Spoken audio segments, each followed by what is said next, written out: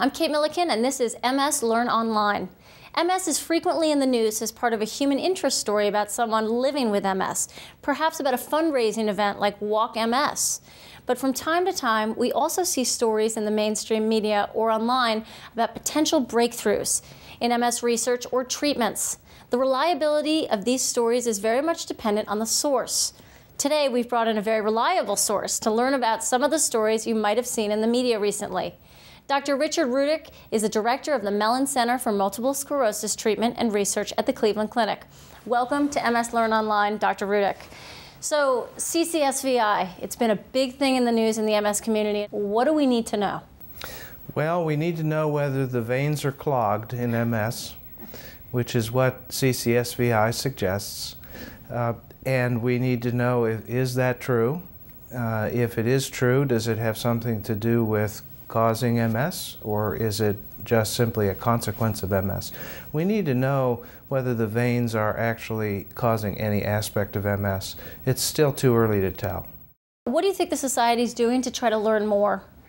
The society in the United States, as well as Canada, Great Britain, have put out requests for research proposals. They've been reviewing the research proposals that have poured into the societies, and will start funding research worldwide this July. That's great to hear. Ampyra is also something that's come up because it's gotten FDA approved, and it's supposed to help people with walking. What can you tell us about Ampyra? Ampyra is a long-acting form of 4-aminopyridine, which is a drug that blocks the potassium channels, which are channels within the nerve fibers themselves, and in experimental conditions it improves the speed of conduction of the nerves.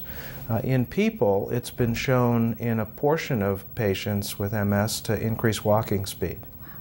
And that's been approved, which means there's been progress and actually proof. The FDA, based on 2 clinical trials, approved Ampyra for clinical use in January of 2010. It's now on the market. It's a little too early to tell how valuable it'll be, but for people with MS who have walking difficulties, it may be worth a try in some cases. Recent reports have been circulating that there is some research moving forward with the Strata Study. What do you know about that? The Strata Study is a follow-up of the clinical trials for natalizumab or Tysabri.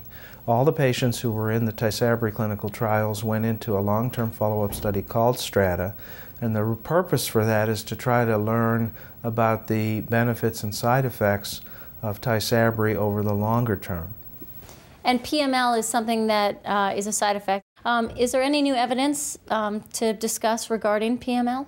It turns out that PML is a complication of Tysabri, and the risk of PML seems to go up from very, very low in the first year to about 1 in 1,000 in patients who've been on it for more than 2 years. We're trying to learn how to predict who's at higher risk versus lower risk, because Tysabri is a very, very effective drug, and it has very few side effects. It just has a risk of a rare, very severe complication, PML. People with MS, including me, are always hearing about, the world of stem cell research and how that's kind of in the world of MS. And what do you think we need to know about what's happening with stem cell research? I think stem cell research is very exciting, but I think what you need to know is that it's going to take a long time to evaluate the various forms of stem cells for MS. There is a federally funded research project using what are called mesenchymal stem cells for MS. That's being conducted at the Cleveland Clinic, and patients will, for MS patients, will for the first time receive what are called autologous mesenchymal stem cells. Those are cells that have stem cell properties that are taken from the person's own bone marrow, grown up in the test tube, and then re-injected. Patients will start getting injections with these mesenchymal stem cells within this year. But what you need to know is there's great promise, but please be patient. If someone wants to know more about stem cell research, is there a place that you would refer them to go? I'd recommend the National Institutes of Health and the National MS Society. How about Botox? I'm a New Yorker, and I'm aware of it all around me with people having it in their face, but it seems to me that, that there's a greater, more important use for MS. Talk to me about it. Botox can be used to relax the muscles. Many patients with MS get very stiff, what are called spastic muscles, especially in the legs. Botox injections can relax those muscles without causing excessive weakness. The other very interesting use of Botox is when the bladder gets very stiff, hyperactive, and doesn't hold the urine. And this can be life-changing for patients. Botox injections into the bladder muscle can relax the bladder muscle and make a huge difference. People can sleep at night, avoid using a lot of medicines. Wow. There's a lot of research, even talking to you today, about all these things that are going on. How does someone like me know what research is up to date and accurate versus some of the other stuff that's floating around that may not be as efficient? Well, I'd have several recommendations. Number one, I would find a doctor who's knowledgeable about MS and rely on that doctor to tell you what's important and what's new and what relates to you. Second of all, there's some sources of information that are very valuable and you can rely on. The National Institutes of Health, the MS Society, they have informational pages that you can look at and you can believe what's written.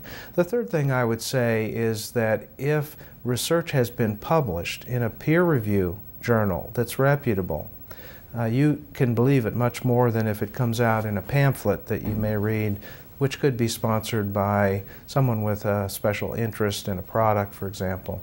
The web is a terrible place to go, generally speaking, because you can't tell what's true and what's not true from just surfing the web. People can put up whatever they want.